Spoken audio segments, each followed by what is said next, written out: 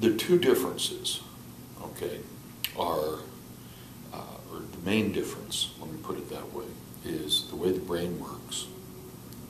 If you have somatic pain, first it has different attributes than visceral pain. Somatic pain will travel if somebody, never mind cancer, somebody pricks you with a pin. Okay, it'll go into the spinal cord, go up through the brainstem into the thalamus, into the somatosensory cortex, where you see a homunculus. You can see basically your brain is able to tell you within a silly little millimeter, if that, exactly where that pain is coming from. Okay? Visceral pain is entirely different.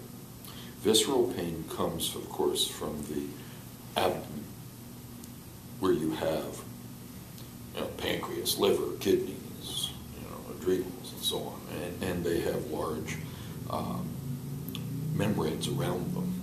And the spinal cord is not able to differentiate on, let's say, the liver capsule, this point from this point. It just knows there's something there that hurts. So in the spinal cord, you actually have changes in that it can't interpret the pain.